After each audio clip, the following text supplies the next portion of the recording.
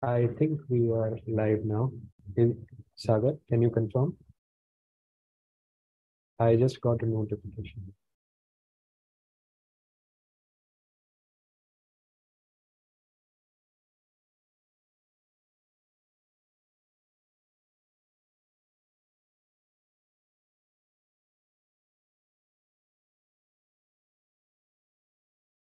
Sagar, should we start?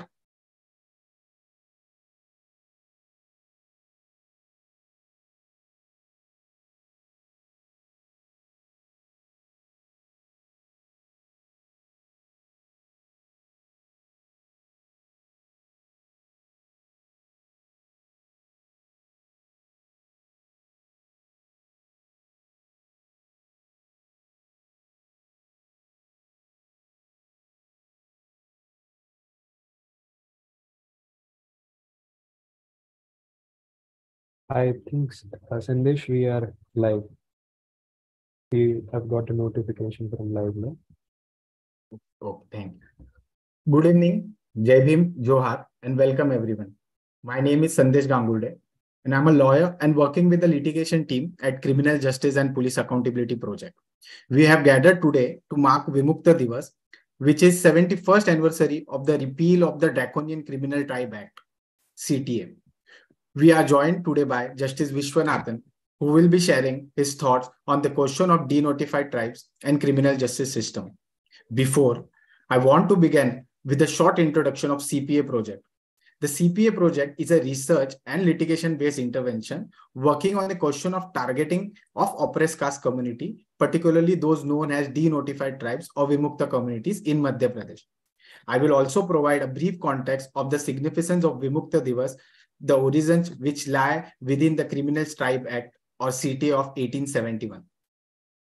The Criminal Tribe Act criminalized several nomadic, semi-nomadic, and other tribal, including children from these communities and trans communities, by naming them as a hereditary criminals, addicted to the systematic commission of bailable offenses. The law provides extensive powers of surveillance, compulsory registration, taking fingerprints to the police with no rights afforded to those criminalized for questioning these provisions. The Criminal Tribes Act Inquiry Committee, set up in 1949, recommended the repeal of the act as it was deemed inconsistent with the principles of equality and freedom that were campaigned as the foundation of independent India. Over last 71 years, number of members from denotified tribes have lost their lives to being deemed as habitual offenders. We want to remember a few of them today. Budhan Sabar, a member from West Bengal Sabar tribe, who was murdered in the police custody. Chuni Kotal, the first woman graduated from Lodha Sabar community, who died by suicide as the result of casteist harassment at the workplace in 1992. And Indermal Bai from Pardi community in MP, who died as the result of police violence in 2017. Vimukta Divas and CPA project event today is an ode to a relentless resistance of denotified tribes, as well as collectives and organizations of Vimukta communities such as Nomad Liberty Movement, Budhan Theatre, Anubhuti Trust, Muzzle, and others. With this, I hand over to my colleague Harsh, who will introduce our esteemed speaker for today.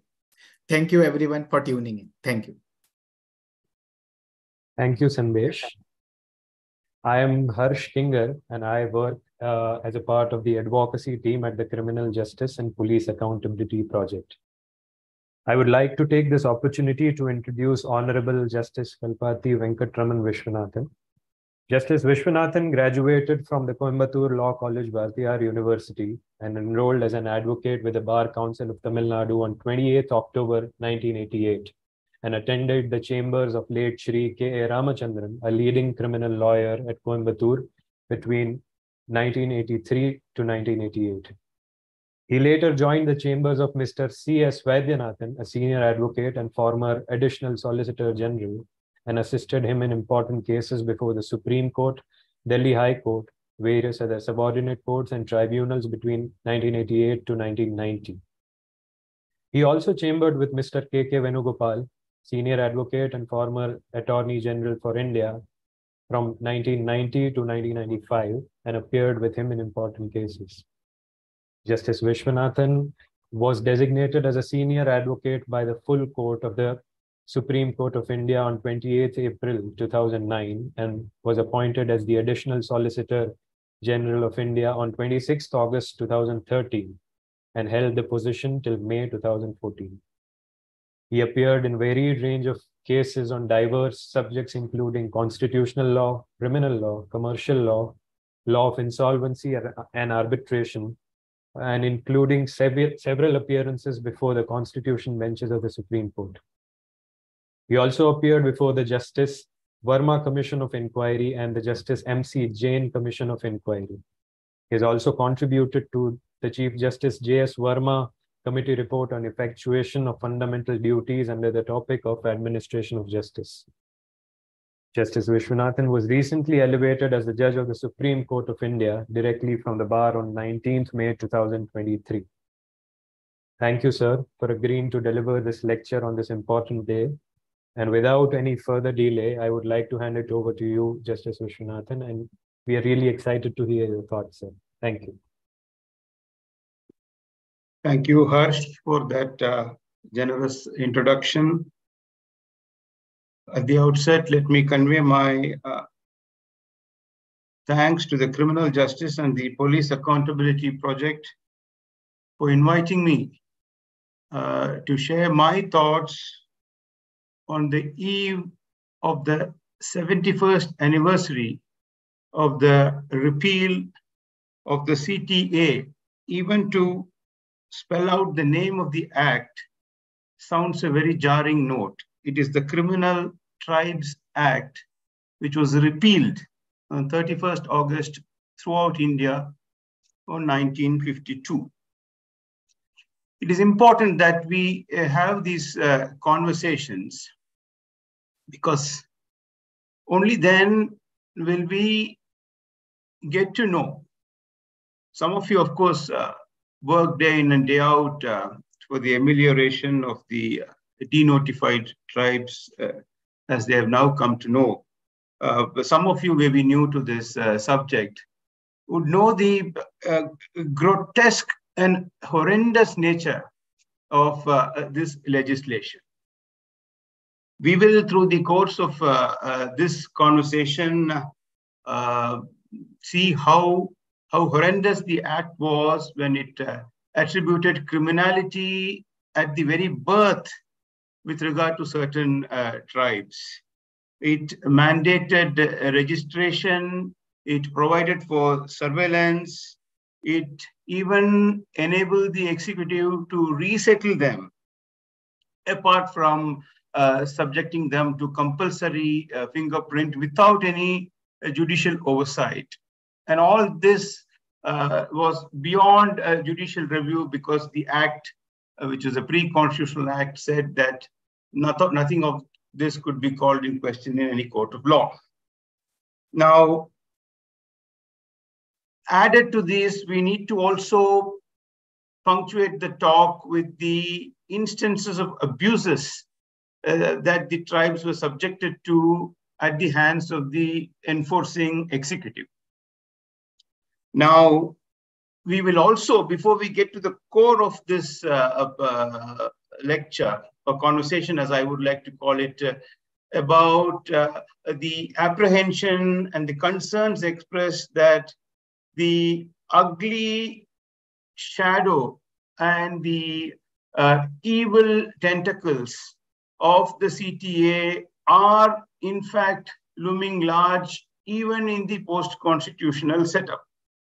These are concerns from quarters which are working on this sphere, so we need to address them. We cannot brush them aside. But before we get there, we need to understand as to what exactly this statute was, what did it provide for, how did the clarion call at the hands of some visionaries, some of whom we will name and celebrate here, call for the repeal of that. What led to the repeal? We will also do an analysis of the act on the anvil of the Indian Constitution as it now stands and see, what would have been the fate of the law if it had been tested before the constitutional courts. we will see the social impact it had even after denotification on the communities. And then we will get to the post-constitution, post-repeal scenario as to the concerns based on reports and empirical data which have surfaced, and the fears expressed, the concern expressed based on statistics that the ghost of the CTA, as it were, is still haunting the current setup.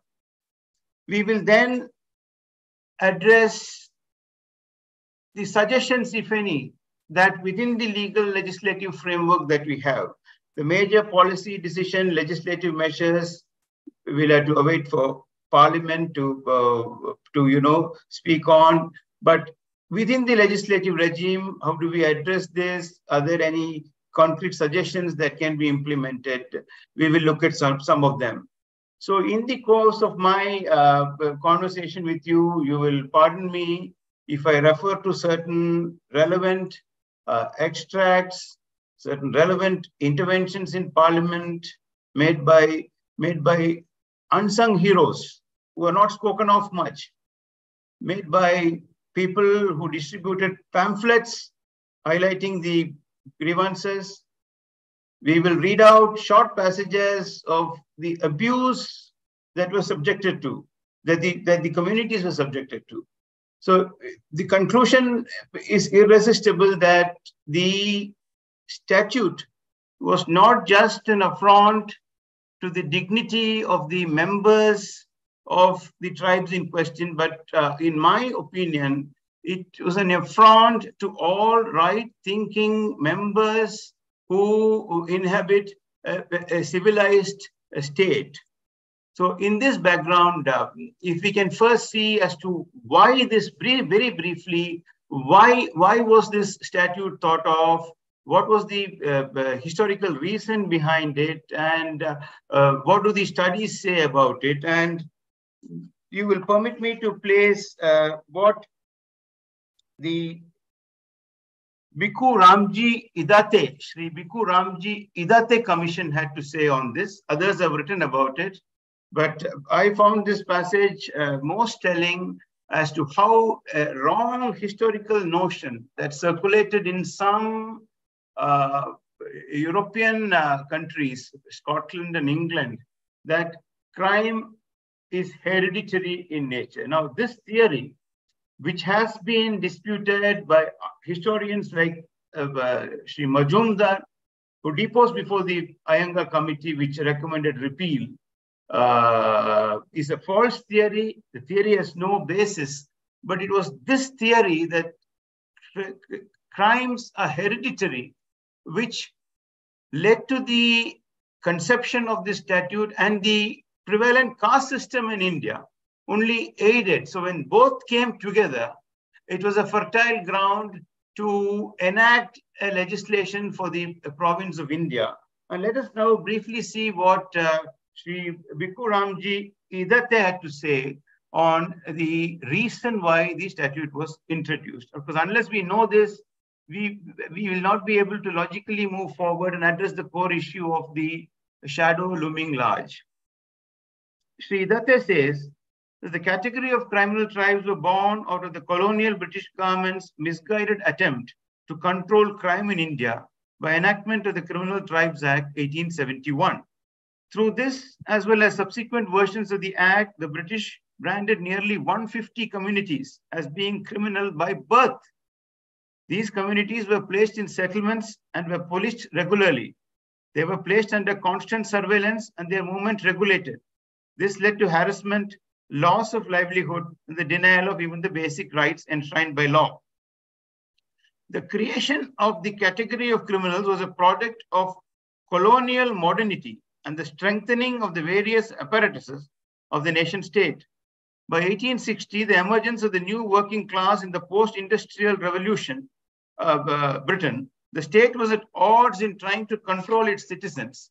It was out of this necessity that the government began to differentiate between the industrious working classes and the criminal working classes. This gave birth to the Act 1869, and it was amended in 1911, 1924, which was the ultimate act which came to be repealed in 1952. So this created enormous stress on the communities. They were pushed into the hinterland, into the forests, and their nature of livelihood and the nature of sustenance changed. They were subjected to innumerable hardships. So idea was, brand people based on their community, their tribe as criminals, enact a statute and provide for various measures, which we will come to a little later. Contextually, on the history part, we also need to remember that apart from the colonial government's obsession to ordering the Indian society and the racist, approach which was then prevalent, branding person to be born a criminal and treating it as a hereditary phenomenon was, as I said, born out of certain wrong historical notions which were prevalent in Scotland. Dr. Mazumdar, a respected Indian historian, debunked the theory. Crime is not hereditary. It is a product of bad environment and poor economic conditions. But by then it was too late. The act was enacted. And what did this act provide for? It presumed criminality, not just on an individual. It presumed criminality on the entire tribe or community. Under Section 3, any tribe, gang, or class of persons or any part of a tribe or class was addicted to the systematic commissioning, all on subjective satisfaction. A recommendation would go by the local executive head that this tribe has to be notified, and thereafter notification would follow. The procedure for registration, procedure for fingerprinting, procedure for surveillance, power to resettle them, all that would inure to the benefit of the executive.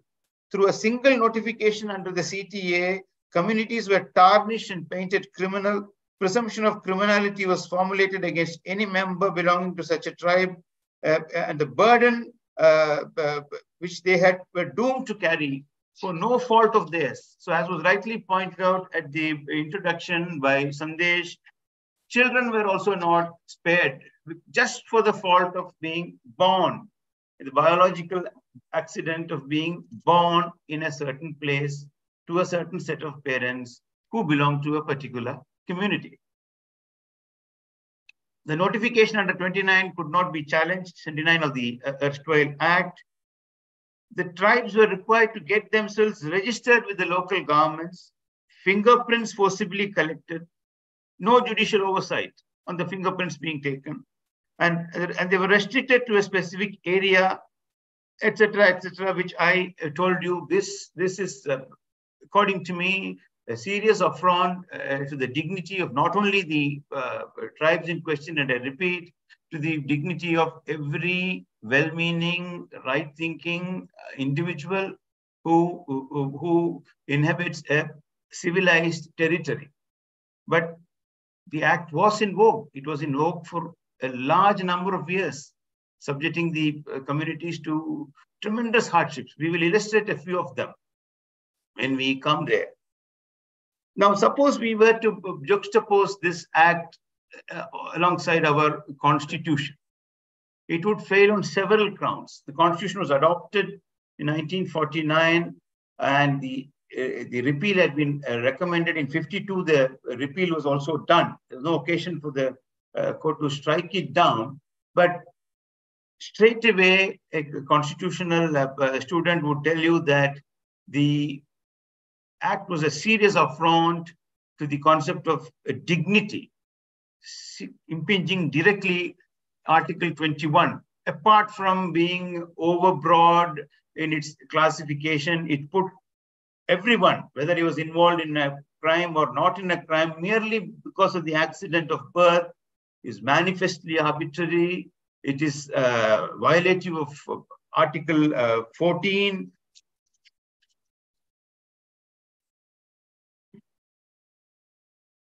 Now, the fingerprinting, if today you were to test it, what Puttaswamy, both the Puttaswamy judgments have said, you see, with no judicial oversight and no control, is a serious invasion of the right to privacy also. So the act was clearly unconstitutional. We are commemorating its repeal. Normally, you commemorate the advent of, something like the Constitution, or people who believe in Magna Carta, commemorate the advent. But this is a statute where you need to commemorate and remember the repeal, because it was such a grotesque statute. One could not imagine that such statutes existed. Fortunately, the Constitution came and it became completely untenable. Now, what was the social impact this statute had on the psyche of the individual concerned? Secondly, on the society itself. The Iyengar committee, the Ananthasayanam Iyengar committee, the speaker, records that quite apart from other reasons for which the law is unconstitutional, CT also left a permanent scar on the societal structure of our country and has since deeply affected the way in which members of the denotified tribes, as they are now called, are viewed by the other members of the society. Now, this is recorded, the following which I am going to read, in the Iyengar committee, that members of the tribes who were working in several establishments were turned out by their management upon finding that they belong to tribes which were branded criminal under the CT. Now, this is the impact it had. Now, we are talking of, the 50s and the 60s. Constitution had just come into force. We were a nascent republic. The shadow of the repealed act was still looming large. The ugly tentacles were still, spreading its might. The society as a whole viewed them with suspicion and treated them with humiliation. Innocent members of the whole communities were not allowed to integrate with other members of the society, and several generations were made to carry this tag as a birthmark. Now, this was the societal impact. Now, here it is time now for us to recollect some of those unsung heroes who clamored for the repeal of the act, who with their vast experience, the foot soldiers that they were, highlighted the practical impact the act was having on the field. People who had valid interventions in Parliament when the repeal act was debated, people who deposed before the Iyengar Commission, people who distributed pamphlets, who wrote about this to create awareness, visionaries who thought far ahead of their times. Now, firstly, Sri Raghavaiah, a member of the Legislative Assembly from the Madras province, circulated a pamphlet. I did make an effort to get that pamphlet. I spoke to the libraries, but I'm told it was very reasonably priced, but somehow it's out of print. Your organization should make an effort to retrieve it and republish it with adequate permissions if necessary. Now, it appears because under the Act, the tribes had to report to the police station, and it also gave power to do surveillance. The executive machinery would, in the middle of the night, would go for surveillance, 2 roll calls. And if they are not found, that itself was treated as a violation of the Act. Now, this put a tremendous stress on the individuals. So what did they do? They decided that the best way to be not subjected to a false roll call and a false reporting was to just go to the police station or the police patil's house and sleep there in groups, so that you can't say that I was not available when you came for surveillance. This is unimaginable. Now, look at what Sri Raghavaiah had to say in the pamphlet. The illiterate registered member who has no knowledge of the correct time and who wishes to avoid the inconvenience of keeping awake the whole night, as well as the risk involved in passing through the village and being apprehended at the dead of night on some suspicion or the other, prefer to sleep at the police station itself or at the residence of the village patil, often on the roadside and in the dust, exposing himself to the rigors of the weather. Apart from the great inconvenience felt in this manner of reporting, what defense evidence could there be at dead end of night for one whose presence is maliciously not noted in the register by the village officer or the enforcing authority to prove that he was actually present? Now, this is equally graphically brought out by Dr. Patabi, who spoke during his intervention in Parliament, and that is really telling. This is part of Dr. Patabi's speech as taken from the extracts of the parliamentary debates leading to the repeal of the CTA. Once I was lodged in the police station. I saw there early in the morning about 40 or 50 corpse-like bodies lying flat on the bare ground without even a mat. And when I inquired what the matter was, they said that they were members of the criminal tribes who under the law had to sleep in the compound of the police station. The very pigs and dogs are not treated like that.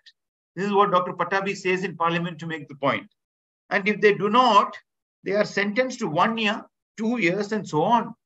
It is a common habit of the policemen on beat at night to visit these areas and call out the names of people who must answer and give attendance twice in the night. Once at 11 o'clock and another time at 1:30 or 2.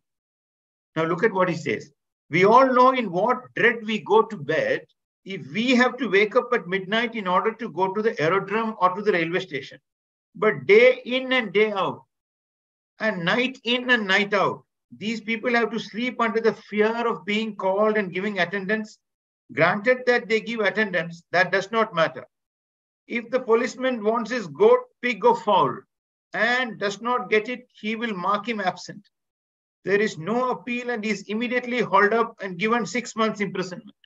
The man cannot go to his brother's place or his cousin's place or his father-in-law's place or see his wife who might have gone for confinement to her mother, and leave will not be granted under any circumstance whatsoever.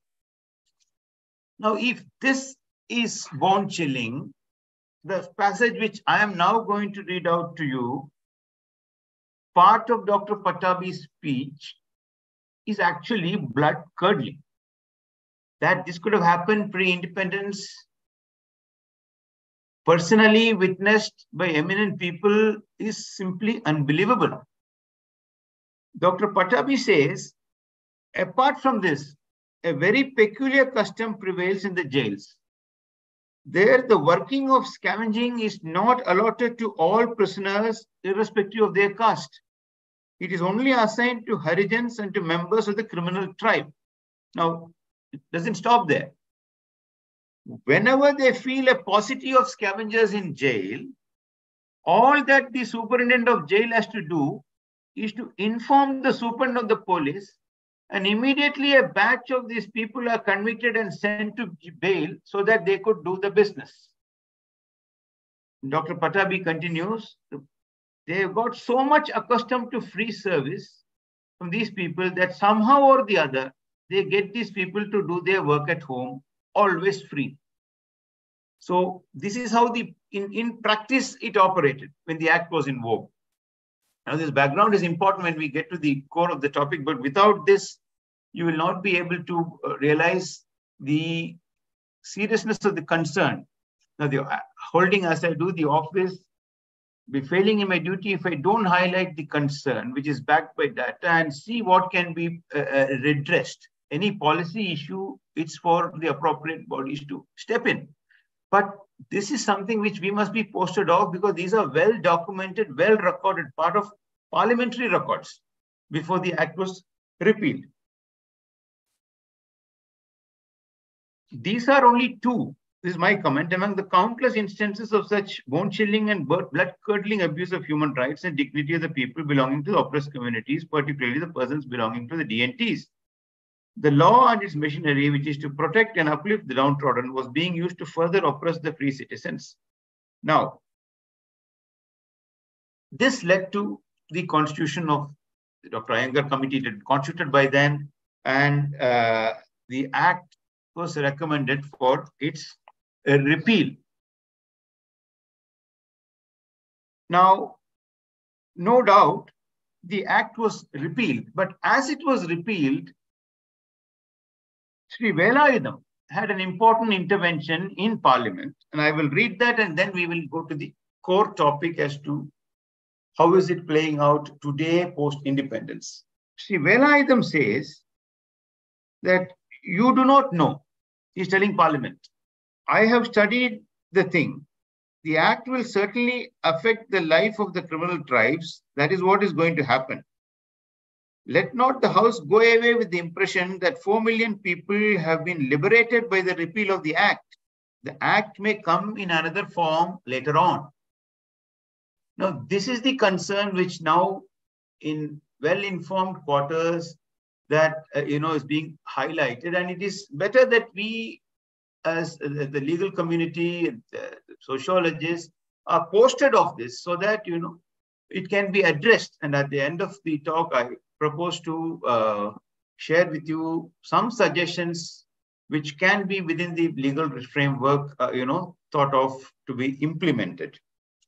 Now, that act went away. Now, today we have the Habitual Offenders Act enacted in different states, being a state subject. I'm told about 9 odd states have that. It's a wrong notion prevalent that there is a central act. There's no central act. But there are provisions scattered. There are provisions in the CRPC in section 110. Now, 110, the executive magistrate is empowered to order security to be furnished by a habitual offender who is residing within its jurisdiction. Now, the habitual offender is not defined, but you borrow the definition from the state statutes. There are still statutory manuals which deem the original tribes as habitual offenders because they were once notified and subsequently denotified. We'll deal with one such clause in the Madhya Pradesh jail manual, which has been highlighted in studies.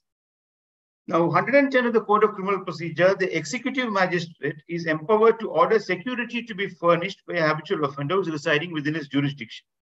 However, the code itself does not define the habitual offender. Instead, the definition is drawn from the respective state statutes or depends on the discretion of the enforcing machinery of the police and jail authorities, exercised through executive instructions.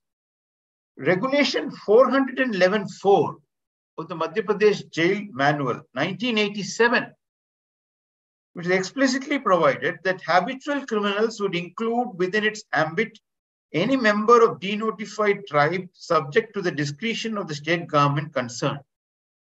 Further, in many cases, the orders under section 110 are considered to be convictions. So this is part of a CPJ, a study conducted, and it's a concern. If it is a statutory instrument, it has to be immediately addressed. We will later see how a similar statutory provision in Rajasthan was, eviscerated from the statute after the High Court intervened in a suo motu jurisdiction. We will quickly see that as we go along. The lack of clarity in defining habitual offender has been shown by studies that members of the denotified tribes who were formerly categorized as criminal tribes, then identified and subjected to movement restrictions, and also directed to provide security for good behavior. Now, this is a concern expressed based on certain empirical study.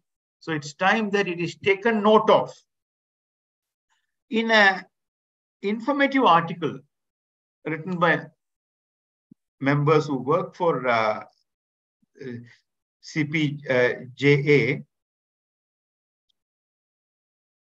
titled Settled Habits, New Tricks, Casteist Policing Meets Big Tech in India.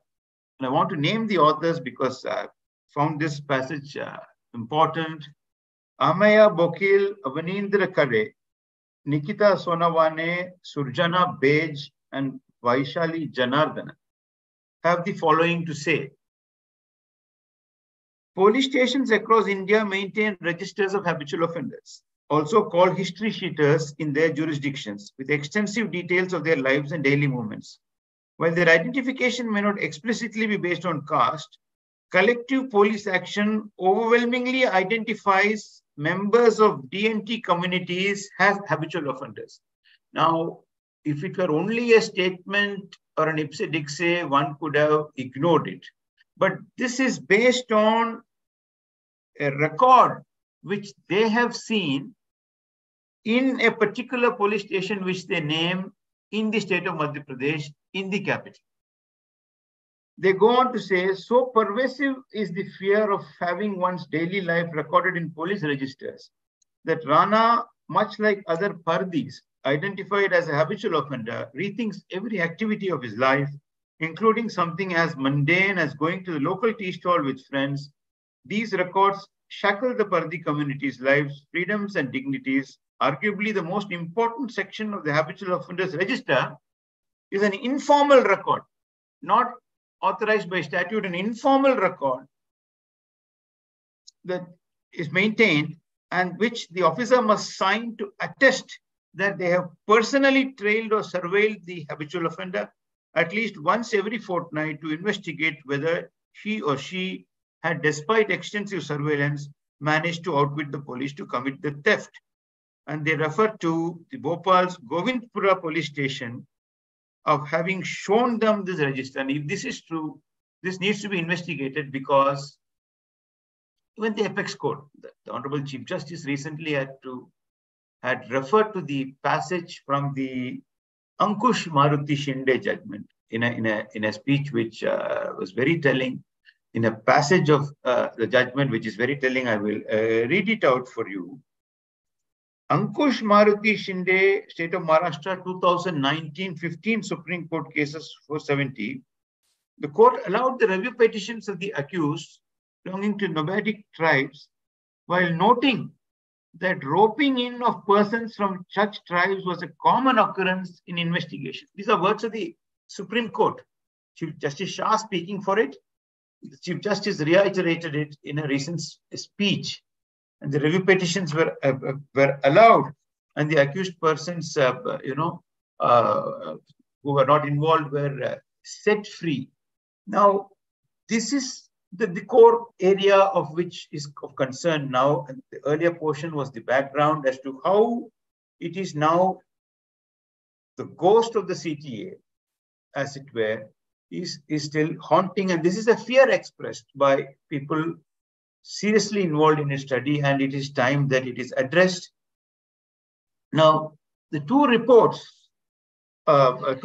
which have been released by the Criminal Justice and the Police Accountability Project, the CJPA,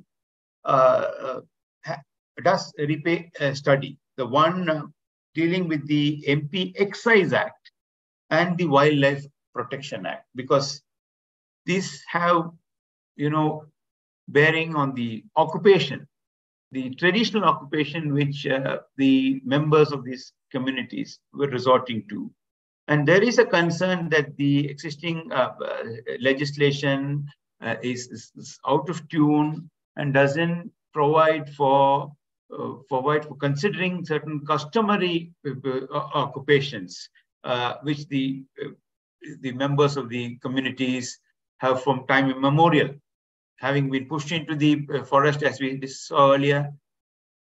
That has become the means of livelihood, and that is being, mistaken for a grave offense under the existing statutes, and they suggest a certain tailoring of those statutes.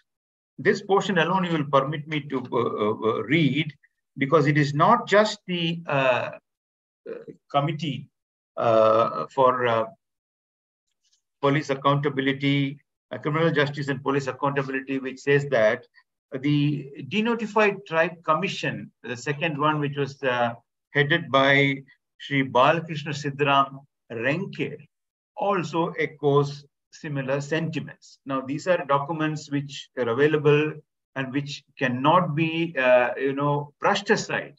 All that is being highlighted is that if there is a concern expressed, it has to be addressed in the way that is possible.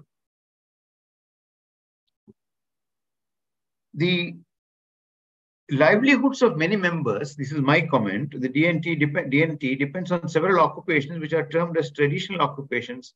However, due to the impact of industrialization and urbanization, several of these traditional occupations have gone out of vogue. The Renke Commission, the Denotified Tribes Commission, the first one we saw was the Idatte Commission. The Renke Commission also has something to comment on this. The changes are mostly due to colonial, globalization, modernization, urbanization, technological advancement, changes in agricultural practices, market intervention, and commercialization. This part is from the Renke Commission, which I read. Now, further, the Balakrishna Siddharam Renke Commission, Sri Balakrishna Siddharam Renke Commission says, the change in laws, particularly the Forest Act, the Wildlife Protection Act, and the Excise Act, according to Sri Renke, has affected the denotified nomadic and semi-nomadic communities by denying them access to the resources to which they have traditional rights and deprived them of their livelihoods. In fact, it made them criminals overnight without offering them any sustainable alternatives. The study by the CJPA also gives statistics based on the arrests of an analysis as to what percentage are from these erstwhile, denotified tribes in Madhya Pradesh under the Excise Act. And they say 7% of the arrests of the 56.35, which is overall of the oppressed communities, are from members of the denotified tribes, a percentage which they feel, based on their experience and studies, so large that it can't be actual violation, is the conclusion. In the context of the Wildlife Protection Act, there is a concern expressed that a lot of complaints are registered based on unidentified informants known as mukbis.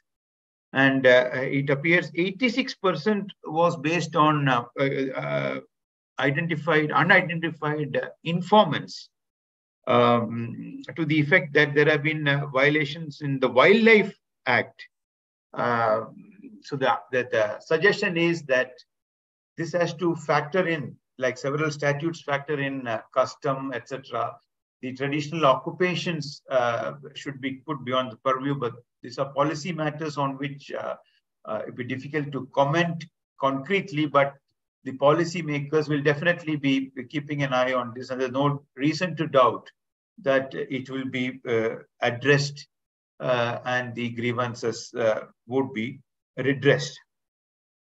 So the constitutional principle that is sought to be urged by these studies, both by the commission and by the project, is that certain statutes post-constitution, which may appear facially neutral as applying to all across the board, are in the manner of its operation being targeted to the erstwhile denotified tribes, and that they perhaps feel, based on data, that they are seen as low-hanging fruits, easy targets, easy pickings for persecution. Now, I mentioned the Rajasthan High Court suo moto intervention, and I want to repeat it because I thought it was a valid suo moto intervention. The Rajasthan High Court in 2020 took suo moto cognizance of the Rajasthan Prison Manual, which allowed the jail authorities to identify castes and then allot jobs such as cleaning toilets and sweeping only to persons belonging to the lower strata of the society based on their caste. But one must mention, and where a good act is done, the Rajasthan government did amend the prison rules as a sequel to the suo moto cognizance, and did away with caste-based classification. Better late than never, but it did happen. Now, having said all this, I know you've already spent a large part of your evening. The conversation would be incomplete unless, some suggestions are left for you to mull over. You could give it an appropriate shape because your people who work on this to ameliorate the condition, to ensure that there are no, recurrences like it was warned in Ankush Maruti Shinde. I have a few suggestions to offer. Some of them have been mentioned in the denotified commissions. Some may have been mentioned elsewhere, but this occurred to me, and I think these are important to be aired. One is, of course, sensitizing the enforcement machinery. The heads of the states, the chief secretaries could have an inclusive committee which will sensitize the law enforcing agencies to the literature that is already available, the background, things what we have discussed, so that wittingly or unwittingly, the tentacles of the CTA are not allowed to permeate the present administration of the criminal justice. So sensitizing the law enforcement agencies is a primordial necessity. Being a former member of the National Legal Services Authority, I would also want the District Legal Services Authority to play a more active role, because the earliest point that the abuse can be checked is at the police stations. So if at the pre-litigation stage itself, the DLSA could be activated to have a role, like I was amicus curiae as a lawyer in a child missing case. And I found that thanks to the Supreme Court judgment in Bachpan Bachao Andolan, the Union of India took a very welcome, proactive role, thanks to, of course, the intervention of the court, and issued a standard operating procedure.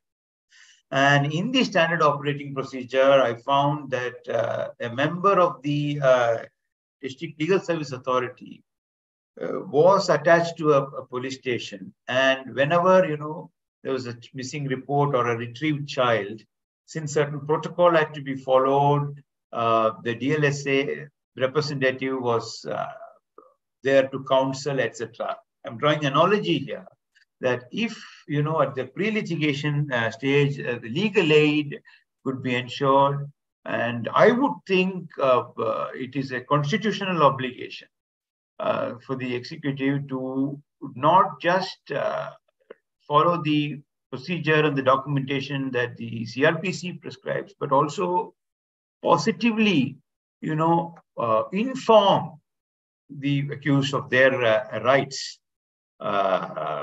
I remember a case under the narcotics when the issue of the right to be searched before a gazetted officer was involved. The Constitutional Bench of the Supreme Court, I think it was in Vijay Janduba Jadeja's case, I think. It said that not just a right, there's a right to be informed that you have such a right in you. So I think that will make a lot of difference. There's a right to be informed of the protections available, making available legal advice so that, they could immediately nip certain violations in the bud.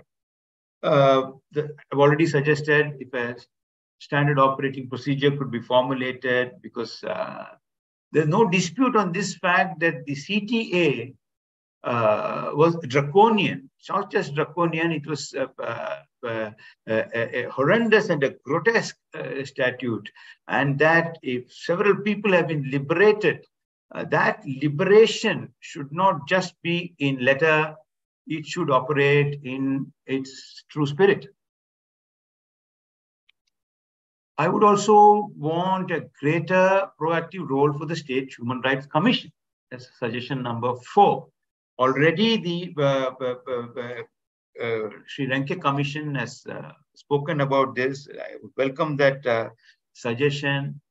He suggested the Commission to be an inclusive body, a diverse body, and I think it is a welcome suggestion. Cases of false implication should be seriously dealt with. The review of laws, of course, is for the policy makers to decide punishments. That is for them to take note of. But since concerns have been addressed by commission's appointment, I'm sure it will be getting a serious look. Prejudicial laws that mirror the CTA, if existent, like the one we saw in Madhya Pradesh, the Rajasthan provision, it should be reviewed. It will not be too much to say that the DLSA and the state human rights should even be allowed to audit the HO register till such time a final solution is found as to how we find a mechanism for it, because there has to be, a check as to a maintenance of, registers not guaranteed by the statute. There's no two opinions that can't exist. So there's no other way that you can check it now. Of course, we have the press, which have been fairly sensitive, but as is always, it is better that any offenses reported. In the reporting of it, a certain great sensitivity is shown so that, the prejudice is not revived. And they have been playing a stellar role. I continue to play that role. And equally for the civil society, so that they are also sensitized of it. And I think that is where conversations like this would prove to be an eye-opener, like it was an eye-opener for me on various aspects.